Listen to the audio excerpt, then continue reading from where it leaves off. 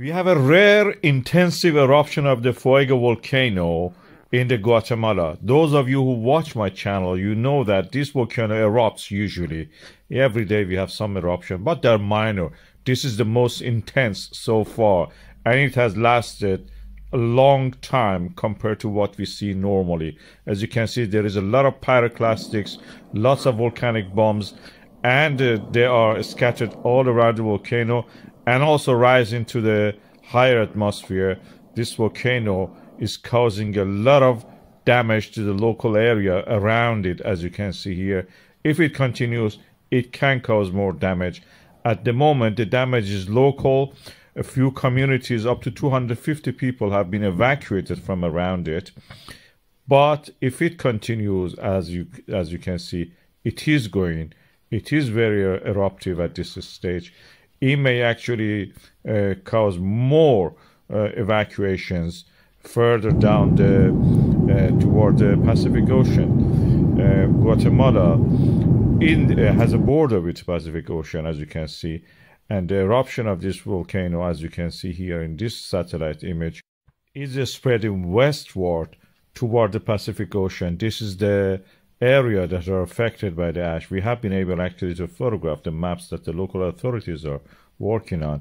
There may be a danger of the lahar. If it mixed with the rain, this ash can actually cause lahar, intense mud flow, and even probably causing disruption to the airplane routes. We also have to wait and see what's going on. Fuego erupts fire, and this makes this particular volcano a most interesting one. The shape of it from a distance is a perfect cone, as if. Well, when you get a close-up and you can look at it actually from a safe distance, this is what you will see. A relatively shield-shaped volcano that's near the summit, with a lot of fumaroles coming from the main crater and also some vents around it. When the height of the volcano the pressure is not enough to come from the full height, it comes from that side. And when it erupts, it's like this. You can see it in the dark better.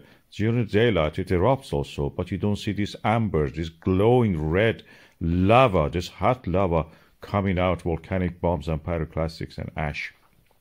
The softer particles and finer ones erupt directly to the air, and the heavier ones just roll down the hill, roll down the mountain, 3,600 or 700 meters. And this volcano is located in the Guatemala, almost subtropical climate. As you can see, there is plenty of moisture all the time around, and yet this volcano is so high it goes above all of that. But in the rare moments that we can see the whole area clear, you can see that the landscape is shaped by these eruptions, continuous daily eruptions of this volcano. An ash plume is going usually toward the west, toward the Pacific Ocean, as you can see, prevailing wind in that direction.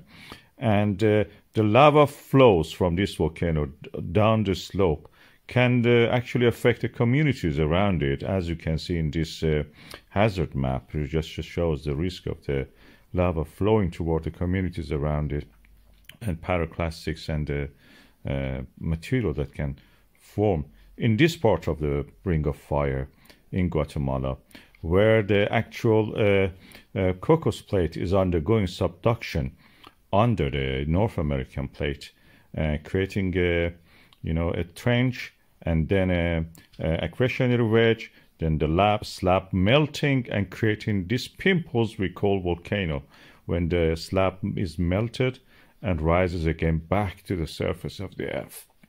Fascinating. Fuego volcano is one of the most fascinating volcanoes in the Indo-Pacific Ring of Fire. And today, early hours of the morning, we had this eruption, which was really huge and spread to the surrounding area, not just limited to that.